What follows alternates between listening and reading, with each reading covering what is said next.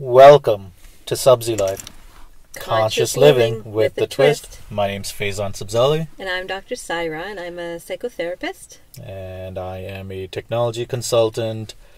And we're sitting in a car today, recording a podcast. With a beautiful view of the lake. So we moved our couch into the car, I guess.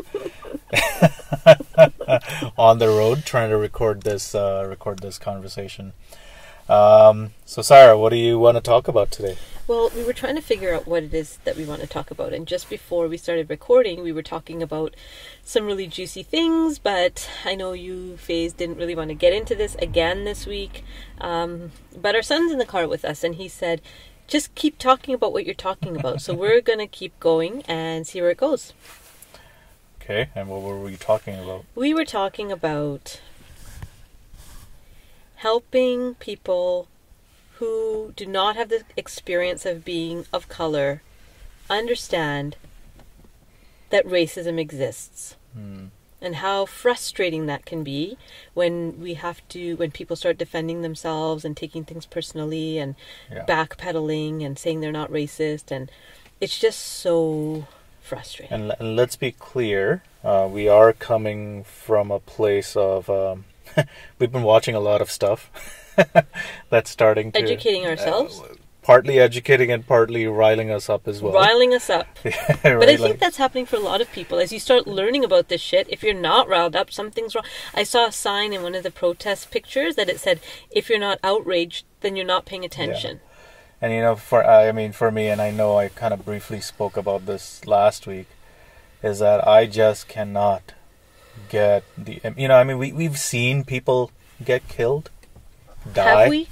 On TV, on shows and all that. Yeah, but to actually see a man lose a life, and and the part that's frustrating is, and part that there are Facebook friends who are posting stuff like, "Hey, he was a criminal," and even if he was, right, like what society are we living in where that justice is allowed to be taken away from a man just because he was a criminal, right?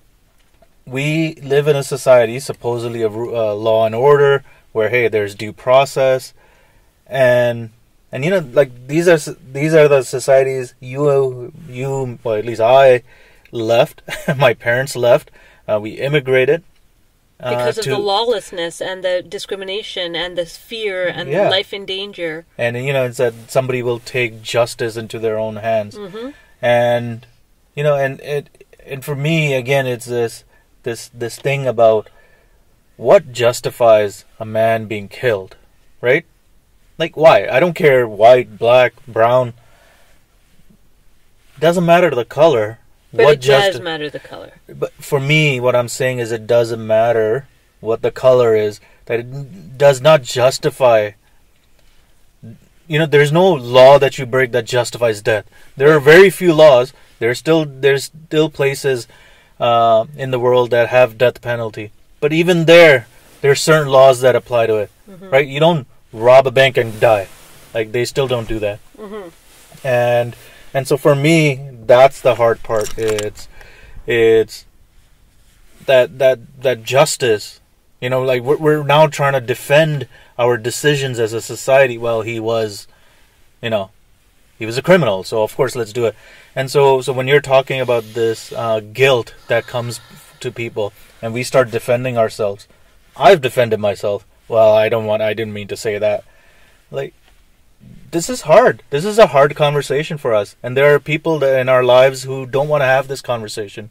In our own family. In our own families that don't want to have this conversation because it's uncomfortable. And my point to them has been, and I think you've also tried to articulate, is that our whole lives, that's how uncomfortable it is for us. It's like, I can't say this. I have to laugh when they call me a Paki. I have to just laugh it off. Yep. And I start making those jokes about myself too. Just so I can sneak my way in. Right. Yep. Right? I have to make sure, it's like, hey, you dress this way, you may have a chance. Right. When somebody else can speak this way, you speak in a certain way. You get this sort of an education. You live in these neighborhoods, and maybe you'll have a chance. Right, and some of our family members have done that, right? Like it's like we were just I was talking to somebody, like, you know, these are like, oh yeah, you know what? I want to go to that school because why? Because schools are paid through property taxes, and where property values are high, you know, we weren't invited there. We've had to push our way in. Right. We've had to push our way into those neighborhoods. We've actually been actively discouraged through all these systemic barriers. Like, so I was... and again, this is... I just want to make sure, sorry, before I know I cut you off here, but it's... I just want to make sure I am not comparing my life to a black man in America. Yeah, and because that is not what I'm trying to do. No kind of comparison. Yeah.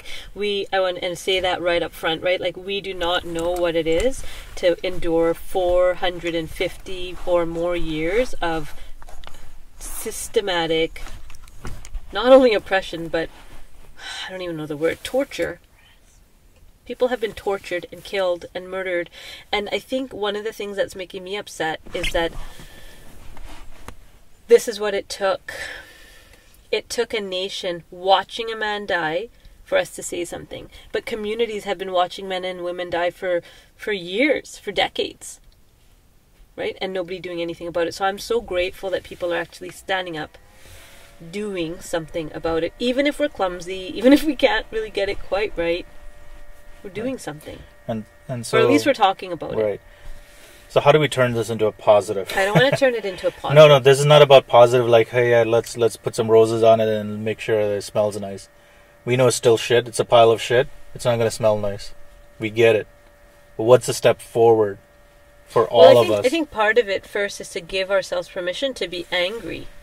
I was talking, so I supervise other therapists, and we had our group supervision tonight. One of the things we talked about was trauma, and how... trauma, any new trauma activates all the old traumas. That's just the way that it works in psychology, right? So many people globally are reliving their traumas right now. They are. And we need to make space for that. We need to make space for those stories. We need to be willing to hold those stories without judgment, just pure compassion, and not need to add your own fucking story. Like, sorry, white people, this is not about you. Even people of color, not really about us either. This is about Black Lives Matter, and we need to make sure that that's front and center in the conversations that we're having. Front and center. So I think the first step, honestly, and what I've been doing is giving myself space and giving the people around me space to be angry, to be hurt, to be in pain, to express themselves, to tell their stories. We had a family call on Zoom where for the first time in my life, I heard stories from my mom and my aunts and my uncles about the racism that they had experienced. And they never told us those stories. And they never told us those stories because they wanted us to feel like we were growing up in this better place, right? But the things they had to endure, it's sickening. And I'm learning about it now in my 40s because they didn't want to burden us with those stories. But you can feel it, right? You can feel like my parents don't really fit in here, right? At graduation, when, I remember at graduation, one of my really close friend, her mom shows up in Indian clothes, right? Because that's her formal dress. That's what she feels like is a celebration. And there's looks.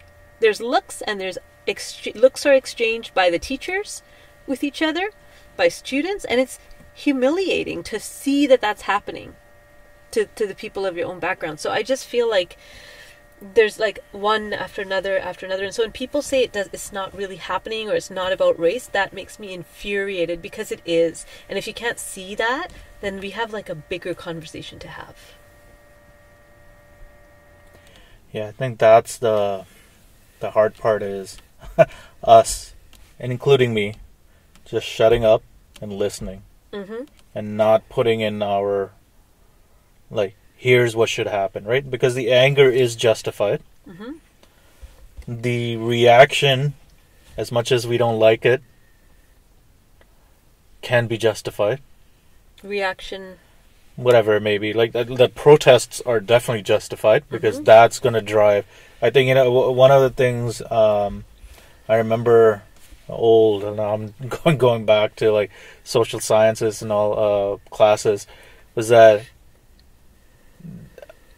the movements that last take a long time. Like, like one of the things that irks me now is everyone quoting Martin Luther King. And for the last few years, it's not like it's just because of this. Everyone's been quoting Martin Luther King. He was assassinated. He was hated. Muhammad Ali, right? He stood up for something, lost everything for 3 years. He couldn't fight for what, like, this was what he was born to do. He couldn't do it because he stood up, and he was hated. Yeah, towards the end they love him. Now we love Martin Luther King, but he wasn't loved. He wasn't a loved. He was loved by some people. Some people, but some people actively hated him. But right, like there were things that he had to put up with while he was alive. He was assassinated. Right, like these are the things that we forget. We forget our history, but it's like the point was that the movements that last, you've got to be in people's faces. For a long time, not for just a long week, time, not just a month, but ongoing. Right, and this is not to say, hey, we need to be there to help with the change. We can't be, and I'm talking about as a privileged brown man in Canada, educated, wealthy-ish, have enough money, absolutely. I'm sitting here. And I'm saying this to myself, is that I have to be the one that helps push for these changes. I can't be the one just taking advantage of what the society is giving me and forgetting everything that everyone else is going through. Right. And I heard this woman talking on Instagram about how it's unethical to have other people fight our fight and we benefit. Other people, black people, have been fighting this fight for a long time, and I think as other people from other racial backgrounds, we've been quiet. Yeah, absolutely. We've been quiet, and part of that is that colonialist. I mean, our families come from colonial India, where you learn to align yourself with the majority group, and you keep your head down. Well, they were not majority actually. They were powerful. The powerful group, yeah, because they weren't the majority, but they were the colonizers. You learn that you have a choice. Either you hold on to who you are, or you align with the colonizers. And if you want success, and if you want to move forward, if you want to live, then you adapt the ways of. Right. It's the white people in every context that are colonizing, right? So, I mean. And so again, like for me, going back to like. I feel like, okay, we all have to stop. We have to listen. We have to educate ourselves on what's going on. And we have to actively support those that are struggling. Not struggling because they chose to struggle, but this has been generations and generations and generations of oppression and discriminatory policies. That have caused that hurt. And I know one of the ways that we relate to each other. The phone is ringing. 6. Of course it is. You're right. See, it's real. It's natural. We're gonna keep going. But one of the what was I gonna say now? I've lost my train of thought. Oh yeah, one of the things that I find really disrespectful is when white people try to chime in with their own version of discrimination that happened against them because of their gender or their sexuality or their they were in another country and they were the only white person. Like, it's not the same. And so I would encourage any of our listeners who are not from a minority background, like, this is the time to listen. And even those of us who are people of color who are not black, for us too, it's the time to listen and to give voice and time. Let the people who need to speak, and we need to like shut up. And that's partly why we didn't want to talk about this, because it's not really, we're taking up space that somebody else could be taking up that actually has something more important to say. But part of it is that we have a platform. And so any of us who have a platform, it's immoral for us not to use that platform for change. It's immoral.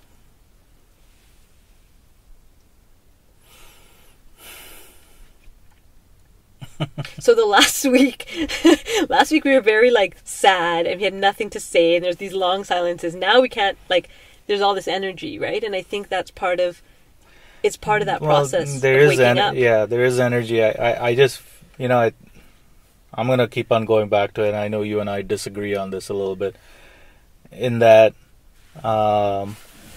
we all need to say something, even when we're when it's uncomfortable, and we may say it wrong. We may say it in a manner that's maybe not proper, quote unquote proper. But then to be willing to hear it, right? If you're saying something and somebody points out, like, hey, that was kind of racist, or that felt kind of underhanded, or that was a microaggression, to hear it, to stop and say, oh, I am so sorry. I never knew I was doing that. Yeah. I will be better. Well, I think, again, from a philosophical perspective, it's this thing about, and I was just talking, I was saying this to my son, our son. Our son. Our son, yeah. He's saying hello from the back. That we have to be aware enough to admit that we don't know a lot. We have to be aware of our own discrimination, or discriminatory thoughts and behaviors. That it's not good enough anymore to just go through life thinking that we know. Like, I think, if anything, this virus has proven, as much as we know, we don't know a lot, obviously. Because economic policies and health policies are made up on the spot. Right. We think we should have had this figured out. Obviously not. Right? And so as human beings, I feel like we need to be more and more able to admit that we don't know. We don't know what we don't know. So you think I disagree with you on that? No, you don't disagree with me on that. What I think where we disagree is that everyone needs to have a voice. I think, no, I disagree. I think right now some people need to shut the fuck up. And listen. Right. And not tell their stories and not make it be about them once again, to actually make space for people who never get to speak or are never heard. So yes, I don't think everybody's story needs to be heard right now in this particular moment in history. I get that. I'm not saying voice equals story. Don't tell me your stories. I shouldn't be telling my stories. I agree with that piece. All I'm saying is that those voices are needed, because the people that are in power, or that are perceived to be in power, are the ones that are going to have to step up and instill the change in this society. Right. As much as I want it to be me, there are limits that I have. Right? So yes, we will need like Faizan Sabzali. Well, we will can't even cross the border with that name. Shoot. But we will need politicians to step up. And we will need those in power to step up and instill the change. And speak up and say, no, this is wrong. This is wrong. So, but we cannot silence that voice. That's where I'm going. Yes, we don't need their stories. We don't need my story. I agree. Yeah. But we need that voice. And I agree with that. I do agree with that. Because I think one of the things that's been so heartwarming is watching the protests and watching all the people, right? And I've seen it a few times where somebody's talking, like a black person's talking, and people are actually listening. They stop, right? White people are stopping, brown people, Chinese people, all of us, other people of color from other backgrounds. We're listening, we're stopping and listening. And I feel like this is a historic time, and whatever we can do to amplify those black voices, we need to do as people of color. And I can't speak for white people. Like, they got to figure their own shit out. But I know as a person of color that I can no longer sit back and be quiet and watch. And not that I did before, really, but I just felt like this lone voice in the middle of the wilderness and nobody was listening to me, right? I was like talking to people and they're like, no, I don't know what you're talking about. That doesn't happen. And so I can also feel the irritation of like, oh, so people now realize that racism is a problem now. But some of us have known that basically our whole lives. So, yeah. But again, you and I are ignorant to a few things that are happening in this world. Of course we are. Because we are not experiencing But we don't have that lived experience. Yeah. But are we willing to hear the stories? Are we willing to learn? Are we willing to read and know and be immersed in those cultures before this? I'd say yes. Yeah. But even then we had our biases. Right? Would you admit to that? That we had our biases? I can speak for myself. I can't speak for you. I can speak for myself and I can say yes. I did. All I'm saying is that we have to meet the people where they are.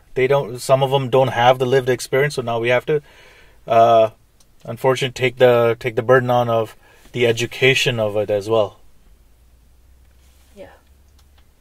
And that's a burden that unfortunately our black brothers and sisters are carrying for us at this time, is to educate us on the history that we never got to learn, or the history that was kind of overlooked. So with that, I want to meet people where they are. I just want to be mad. I just want to be mad for a little bit longer. And you are allowed to be mad. And I think everyone is... I'm just no, not ready to have conversations right now. I think everyone is allowed to have... to be where they are. To be where they are, whatever emotions they are. But I will submit that we do need to step into the uncomfort. Oh, whatever is what the hell do you think I'm doing right now? No, you know I how know much I love being angry? How that's just a part of my personality? Jeez, I haven't felt this kind of rage since I was a child. I'm not talking about you. I'm talking about others, that we all have to step into the uncomfortable.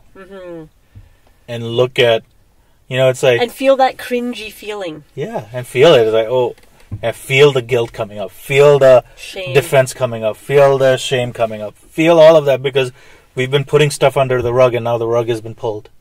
And now all that stuff... a big pile of garbage. Yeah, that we got to look at. It's got to be clean so we can get to the floor. All right, I don't even know if we're going to post this. It was pretty intense. Yeah. Are we going to post it? I don't know. Maybe. So if we post this and we've said anything to hurt you or offend you or rub you the wrong way, sorry.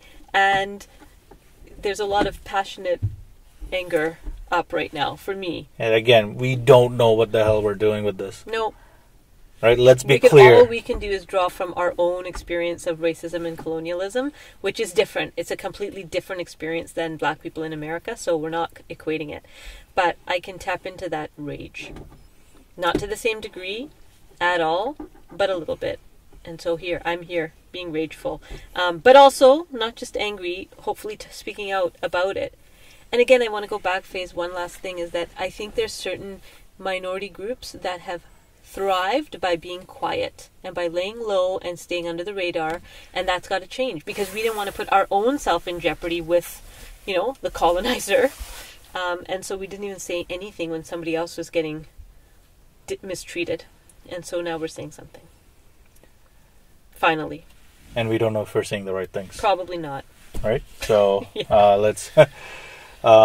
I still don't feel like we're ready to smile and not worry. So, we'll just keep feeling what you're feeling. Yeah. And hopefully we'll connect again next week. We'll see you next week. Take care.